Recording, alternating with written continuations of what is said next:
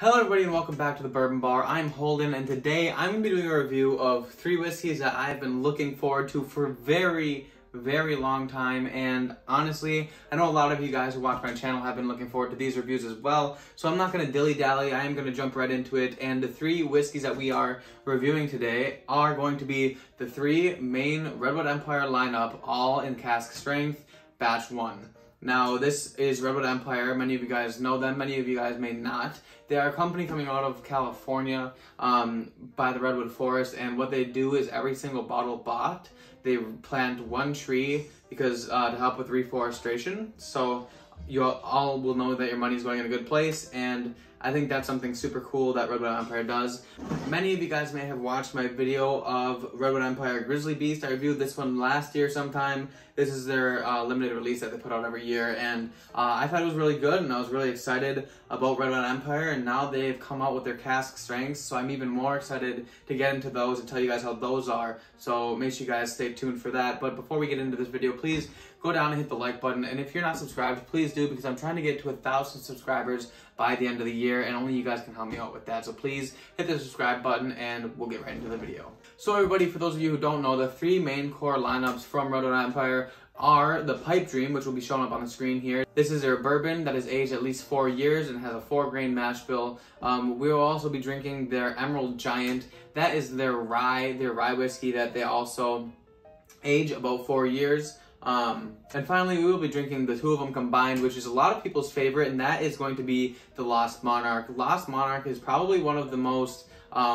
popular bottles coming out of Redwood Empire. At 90 proof, that is like one of the bottles that everyone has and talks about from Redwood Empire. It almost put them on the map, I would say. So those are the 3 that we're going to be reviewing today, and yeah, we're going to pour them in the glasses and get right into them. So I'm going to be putting the Lost Monarch in the glass on the right side. We'll be getting to that last. We'll be doing Emerald Giant second. That will be going in the glass in the middle, and we are going to do Pipe Dream first. That is going to be the glass on the left-hand side. Now, I'm not doing these blind because this is a review and I want to just let you guys know how I feel about them. I've had them once on the live stream. If you guys watched, then you would know that. But this is just kind of a more in-depth review on what I think about these bottles. Alright everybody, starting with bottle number 1, this is Pipe Dream, their bourbon whiskey. This comes in at 116.8 proof, that is 58.4% alcohol. The mash bill for this bottle is 74% corn, 20% rye, 4.5% malted barley, and 1.5% wheat. That 1.5% wheat may be minuscule, but that is enough to create this 4-grain whiskey, which honestly I like 4 grains, so I'm really looking forward to this. And yeah, this is distilled in California, Kentucky, and Indiana, so has some of their own distillate, some of MGP's distillate, I'm guessing, and then a different Kentucky distillery's distillate, which they sourced. So yeah, that being said, we're going to go ahead and get right in on the nose on the Redwood Empire Pipe Dream Cask Strength Batch 1. Okay. Okay, so right away I'm noticing this like sweet confectioner sugar. It's like honestly powdered sugar on the nose, but it also has like this nice caramel and like a fruit zestiness. It's literally like almost like an orange peel-ish, or maybe on the lemon peel end of things, like almost a little bit more sour than orange peel, but it is like this nice fruit zestiness, which is coming across nice, and it's definitely playing well with that confectioner sugar that I'm getting on the nose. I am maybe getting a little bit of a raspberry in here too. Not a whole lot, maybe it's just a hint of raspberry, along with a little bit of alcohol. Definitely the proof is coming through on the nose here. But this is my first whiskey of the day, so that could just be playing a part in that proofiness. Has a decent amount of oak presence in there. It's not super oaky by any means, but it smells fantastic, and now I'm going to go ahead and get it on the palate.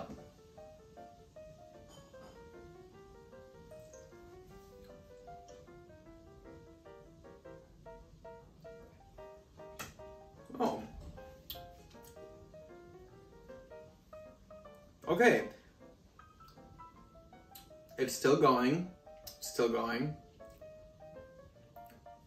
Okay. that is a roller coaster. So starting off right away on the palate, it hit my tongue and I'm like, wow, this one is sweet. That confectioner sugar is definitely coming through on the nose. And then once it was in my mouth, I'm like, it kind of found this, that fruit zestiness mixed with like a little bit of like that oak spiciness and a little bit of like oakiness. But then by the time I swallowed it, I was getting some nice leathery undertones. It's not super high in age, so it's not super leathery, but there was a nice amount of leather that was there, that was present in the glass. So that really went well. And a little bit more of that like lemon zest was on the finish there. I also, I think I might have gotten a little bit of a nutty note, but I'm gonna go in for a second sip and let you guys know for sure what I was tasting.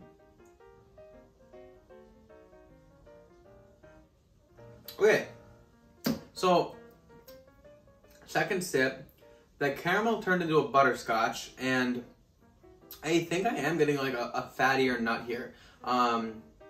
Maybe in terms of like a cashew or a no, not a cashew. Those aren't dry enough. Maybe like a walnut, like almost like a walnut, or pecan maybe, something along those lines. But not a whole lot of it, just like a little bit. But it's really good. The mouthfeel of this is nice and coating, as you would expect coming from a cask strength bourbon. But the 4 grain of this, I think is probably what's offering that like that lemon zestiness. This is kind of got a similar palate to the Grizzly Beast that I reviewed recently, which you guys can click the link and watch that video if you want. But this is a significantly higher proof at 116.8. So overall, it's really good. And yeah, it's giving me high hopes for these second 2 bottles. It is a super sweet on the up front, and then on the finish, it's like the complete opposite. It has like that, like some of those darker notes to it as well. So overall, quite the experience. Very good bourbon. Super excited about that. On to glass number 2 here, and in glass number 2 we have the Emerald Giant. That is their rye whiskey. This bad boy comes in at 116.4 proof. That is only 0.4 proof points lower than the bourbon. That comes out to 58.2% alcohol, and the mash bill of their rye is 94% rye, 5% malted barley, and 1% wheat. So I haven't had a whole lot of ryes that have wheat in the mash bill, but it is definitely interesting to see that they have put wheat in the mash bill. It's almost a 95.5 rye, the only difference being that the 5% is malted barley, not malted rye, and then the 1% is the wheat. Right away on the nose, I'm gonna get this rye under my eye. Okay, so wow. That smells good. I'm not a huge rye guy, as many of you guys know. But it seems like there's a decent amount going on in here. It's definitely giving me this like black tea vibe. It's definitely herbaceous. But at the same time, it kind of has like some sweet stuff with it, like a nice licorice-y undertone. Not like black licorice, but maybe I'm closer to like a red licorice-esque to it. It also definitely has a lot of that rye spice in there. It almost has like a rye bready note coming out of the nose here as well. But overall, it smells fantastic. It definitely smells like a rye. I actually have never had a cask strength rye before this bottle, so I'm interested to see what it has to offer coming from, you know, a cask strength version of the bottle. And this is at least 4 years old, and also has some of their own distillate, some MGP and some Kentucky distillate in there as well. So we are going to go ahead and get this one on the palate.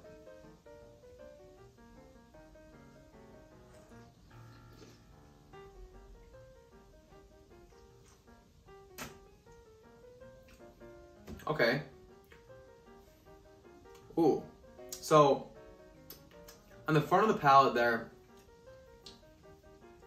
interesting, on the front of the palate, so that herbaceousness from the nose comes through on the front, but then in the mid palate, I do get a little bit of like a mintiness in there. Not like a whole lot of mintiness, but I do get like just a little bit of mint coming through on the mid palate. But then by the finish, we got lots of that rye spice in there coming through, and almost a little bit of like an oaky presence in this, which is nice to see in a rye. And honestly, for like as far as ryes go, this is a pretty significantly dark one. I don't know how well you guys can see that, But all these bottles have some significantly dark liquid in it, so you can already know that it's going to be a good whiskey when it's this dark. So, getting my second sip here.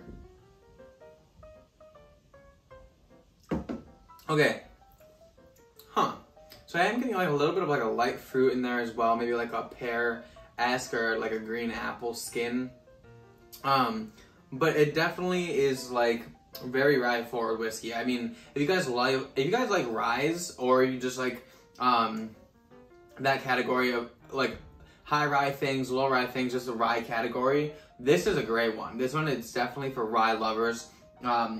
It definitely has all those rye aspects that you love. It also has some nice spice in the finish. It leaves a nice warm Kentucky hug all the way down. Coming at 116.4 proof is what you would expect. So it is really good though.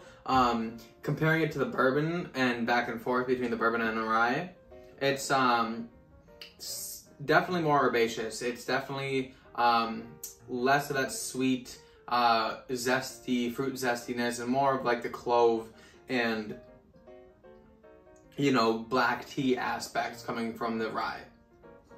But overall, it is really good. And I just got a big whiff of cinnamon in there as well. So, like a nice cinnamon though, like a desserty cinnamon. It's not like harsh or anything. It's not like Red Hots or anything like that. So, overall, this rye, very, very good. Now I'm interested to see what they taste like together in their burr rye. So the last one we're going to be drinking here is Redwood Empire's Lost Monarch. Like I said earlier, one of the biggest names coming from Redwood Empire. Their core line, Lost Monarch, is one of the Whiskey Tube's favorite bottles to review and talk about. And this is their cask strength version of that, so we only can hope that it's going to be as good. The proof of this bottle is 117.2 proof, so that is higher than both of these two, but only 0.4 proof points higher than the bourbon. The ABV of this is 58.6%, and the mash bill of this one, the blend of this one, not mash bill. So it is these two mash bills that are blended together, but it is 55% straight rye, so it's 55% this rye, and it is 45% straight bourbon, which is this one. And then this one is only aged at least 3 years. So there's some 3-year-old whiskey in here. It could have stuff older than that, but it's at least 3 years. So yeah, this is a boo rye or a burr rye, however you guys want to say it. That is what it is. And this is one of my first burr ryes that I've ever had. I have mixed Turkey 101 rye and bourbon and made the Turkey 202, but that was a homemade burr rye and I liked it. But this is my first time drinking and having not only a burr rye from like the bottle, but also a burr rye at cask strength. So I'm excited to see, especially since it's coming off of tasting these two, excited to see what they can do together. So we're gonna go ahead and get this one right on the nose. Oh, that smells fantastic. It's like I'm definitely getting the zest coming from the bourbon on this, but at the same time, that like black tea-ish note that I'm getting from the rye, that herbaceousness is there. It also has that like sweet caramel coming from kind of like both of these. This one maybe being more butterscotch, this one being caramel, but it comes across as a really nice, thick, sweet caramel. I almost got like a little bit of like it's gonna sound weird, and maybe it's just because I've been eating it a lot recently, but like a candy corn note on it. Very mild candy corn, mind you, but it's like candy corn has kind of got a marshmallowy taste, and that's what it is. But yeah, I think like somewhere deep on the nose I get like just a hint of candy corn. It's not like, if you guys don't like candy corn, this isn't gonna turn you off because it's not a lot. You really have to dig for it, but I think I just barely get it in there, which is weird, but welcoming. Also, you might want to call it marshmallow, like a toasted marshmallow. But like for me, since I've just been eating candy corn recently, it's coming across to me as like a little bit of like a candy corn on the nose. I also want to say this might have like a little bit of like a pastriness, like a cinnamon rolliness. I think that wheat mixed with the two of these, it's giving me a little bit of like a bready note, but also that cinnamon spice that is also in the rye, and just a little bit on the finish of the bourbon. Like it's kind of coming through together and coming through as like almost like a cinnamon roll, like a Cinnabon. But it smells fantastic. I can't wait to get into it, and we're gonna get it on the palate.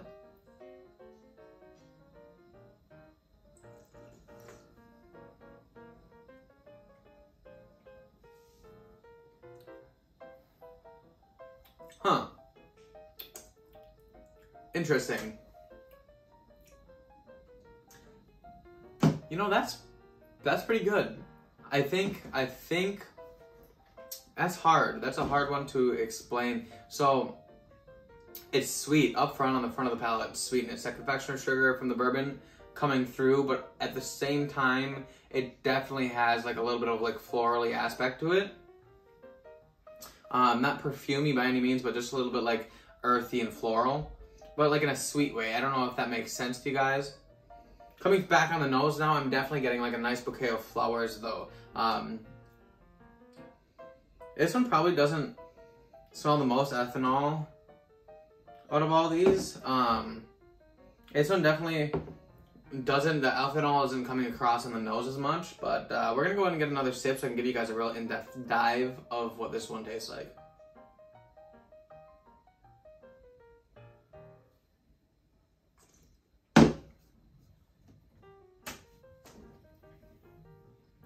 Okay. Yeah, so it's honestly the nose. I'm really liking the nose. The palate is kind of a roller coaster for me. I'm not entirely sure if I love it or hate. I don't hate it, I know that much, but if I love it or if it's only okay.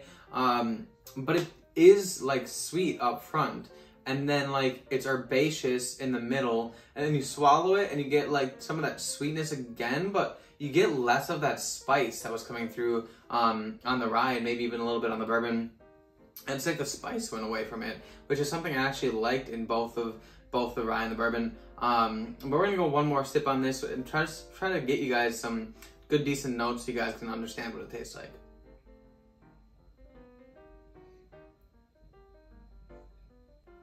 Yeah, so yeah, I mean, there's just not a whole lot going on in this. The caramels died down a little bit. Maybe you want to get back into like the fruity aspects of it. Honestly, there's almost like a stone fruit in there as well, like on the palate there. Not a whole lot of it, but there's like a little bit of like a stone fruit, a light stone fruit maybe, like a pear. Is a pear technically a stone fruit? I don't know. Or maybe like a mango or something. But like, it's not quite as complex as the bourbon and the rye, which is odd because putting them together, you would think it would make it more complex. You know, on my live stream the other night, I had said that I liked the bourbon first, the rye second, and then the rye last. But my opinion might change now that I'm going in depth with this. Now, before we get to the grading portion, I'm going to go through and taste these one last time. And while I'm doing that, you guys are going to go ahead and listen to a message from today's sponsor. Hey everybody, I'm Rich Baller Holden, and what Rich Baller Holden does on his Friday nights off is he goes to his friend's house and he plays poker. And while he's stealing all of his friend's money, he does have to look his best. And why I'm talking in the third person, I'm not entirely sure. But what I do need to tell you guys is that part of the thing that helps me look professional and, you know, rich, like I'm ballin', is actually a company called Wrist Mafia. Many of you guys may have heard of Wrist Mafia and one of my many ads for them. But honestly, like, if I'm balling on a budget, I'm doing it with Wrist Mafia. So I wear watches from Wrist Mafia to complete every outfit I own. But when I'm playing poker on Friday nights, I really want my friends to know who's the boss. And one of the things that does that is having ice on your wrist. And while it may not be real ice, guys, these watches do set you apart from your competition. Now, if you guys don't know what Wrist Mafia is, it is a subscription-based company where you guys pay just $40 a month, and they will send a watch to your doorstep every single month that is worth $100 or more. And if you guys aren't watch lovers yourself, but maybe you know someone who is, you can get 3 or 6 month subscription boxes where for every 3 or 6 months, you can get a watch sent to your buddy's door every month for 3 or 6 months on your dime. And that's like a perfect Christmas gift, which I know is coming up soon, guys. So that being said, guys, check out Wrist Mafia, and honestly, guys, they make great watches. Like I said earlier, I love showing these off, and I have countless people come up to me and ask me where I get my watches from, and I love telling them that I get them from Wrist Mafia. But if you guys are interested in checking out Wrist Mafia and what they have to offer, click the link in my description. Also, I have a coupon code. It is Bourbon Bar, all one word, all caps, and that'll save you 30% off at your first order at the checkout. So please use my code, click the link, check out Wrist Mafia, and join the Mafia today. Alright everybody, I'm back, and I went through these glasses one last time, and it actually came right down to the wire between the bourbon and the rye, the Emerald Giant and the Pipe Dream. Guys, these two are really close for me, and I don't really like ryes that often, or I don't typically like them as much as bourbons. So the fact that this one could almost edge out this one is amazing to me. I think the bourbon still has it just by a hair, but these two are definitely very close in points for me. And then last place is still going to be the Bourbon, the Lost Monarch. Unfortunately, I think the palate just had a little bit that it left on the table, and I think it could have been just a little bit better. But you all know how the grading system works. We're going to do a grade on the nose, grade on the palate, and value for the money, and that's going to equal total score for these whiskeys, all out of 10. So, so that being said, we are starting with the bourbon. On the nose, the bourbon smells fantastic, especially if you guys like lemon zest. So on the nose, I'd have to say this one definitely gets like an 8.7 out of 10. And on the palate here, guys, it is a roller coaster of a palate. From start to finish, it has a complete change. However, it does have a little bit of like a funk to it. I would say the palate deserves an 8.3 out of 10. But I'm going to have to give it a 7.2 out of 10 for the value for the money. Because just at this price point, you would expect something. Elijah Craig is obviously going to be a 10, and then, you know, like, obviously there's rare breed bourbon, and that's like cask strength, and it's lower in money. So it's hard to put this one at $70 close to that 10. So it is getting a 7.3 out of 10 on the value for the money. Overall, the Pipe Dream Bourbon Cask Strength Batch 1 gets an 8.1 out of 10 for me. For the rye, guys, the rye is very special because I am not typically a rye drinker as much as I love bourbon, but this rye was fantastic. So on the nose of this rye, it's very herbaceous and rye forward, but I am going to have to give it an 8.1 out of 10. On the palate of this one, however, I do think it's really great. I think it's like full-bodied and has a lot of flavor, and even flavors that I really enjoy. So on the palate, I'm going to have to give it an 8.3 out of 10. And finally, you guys, value for the money, like I said, these are all $70, but compared to the bourbon, I expect a lot more from bourbons, but in terms of cask strength ryes, I actually think this is quite a good deal, and I really liked it for the money, so I'm gonna have to give it a 7.8 out of 10. So the overall score of this one is going to be an 8.066666, which actually rounds up to 8.1, just to show you guys how close I scored these two together. But the bourbon does just barely edge out the rye, but an 8.1 rounding up out of 10 is what I give the Emerald Giant. Last but not least, guys, we have the Redwood Empire Lost Monarch. This is their Burr Rye, which everyone loved in the normal mainstay, and I gotta say I was just slightly disappointed with the cask strength of this one. Not because I didn't like it, but just because, you know, the mainstay was so much more popular. But on the nose of this one, I have to say it was really pleasant. I would have to give the nose an 8.4 out of 10. However, when I moved into the palate of this one, it just seemed like it left a lot to be desired. I think it just could have been a lot better, and I'm gonna have to give it a 7.1 out of 10. And finally, value for the money, $70 for this one, like the other ones.